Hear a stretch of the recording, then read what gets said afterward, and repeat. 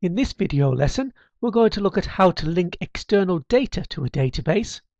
For example, you may have some data in another spreadsheet, a different database, a text file that you want to be able to see from within the database. This is one of the methods that you can use. I have my database set up with staff details and a course list. When the staff go on the course, we get a list of whether or not they've passed or failed the course and the scores that they achieved. So I want to be able to see that information in my database. We insert this as a table, and I'm going to use the New button to create a new table.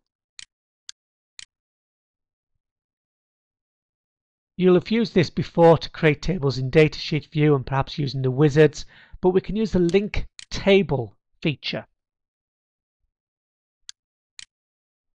This allows us to navigate the computer for the information that we are looking for.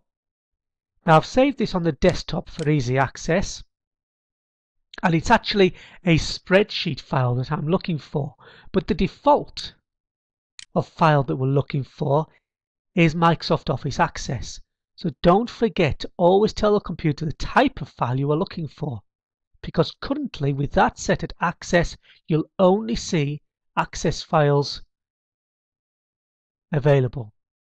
So all we need to do is change that file type to the type of file that you're looking for, and then those types of files are displayed. So there's my test results spreadsheet. So I can select that with a single click or double click. Double click will open it immediately, and obviously a single click just selects it, and we can use the link button. We then have a link spreadsheet wizard available, and it's looking inside the spreadsheet at the moment. It's showing us that there are 3 worksheets, sheet 1, 2 and 3. If you are familiar with spreadsheets, then you'll understand that. If not, it doesn't matter at this stage. There's only data on sheet 1. Again, if you are familiar with spreadsheets, you might know about creating named ranges. If you do, you can also link to a specific named range. But in this instance, we've got a simple worksheet with all the data on sheet 1, and we can see a preview of the data there. We then proceed through the wizard. This next stage is about deciding whether or not we've got titles in the data. You can see it says first row contains column headings, and that column headings are date, duration, score. That's the information that's actually inside the spreadsheet.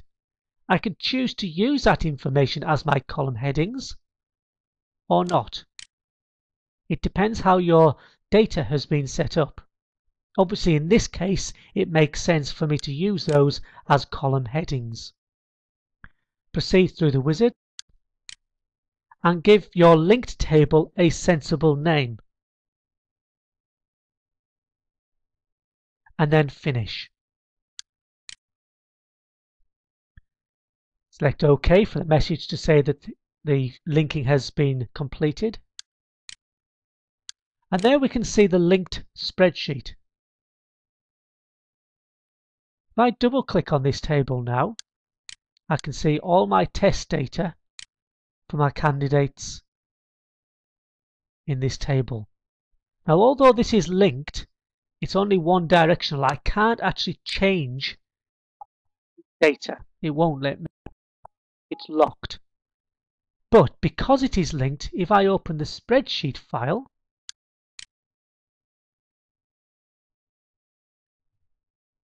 and that's what I've done here, then I can make modifications inside the original spreadsheet file.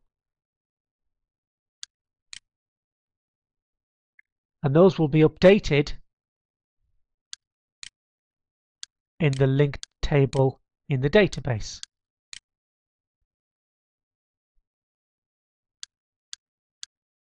As you can see there.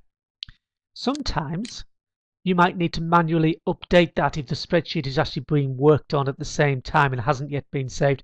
Then you can manually update by right-clicking and looking at the linked table manager And what this does, it selects the linked tables to be updated. So choose which table to update, click on OK, update the data for me. So that is linking external data. We use a new table, a link table, and then just follow the wizard through. And we can link to more than one type of source. I link to an Excel worksheet. You can also link to text files, CSV files, other database tables.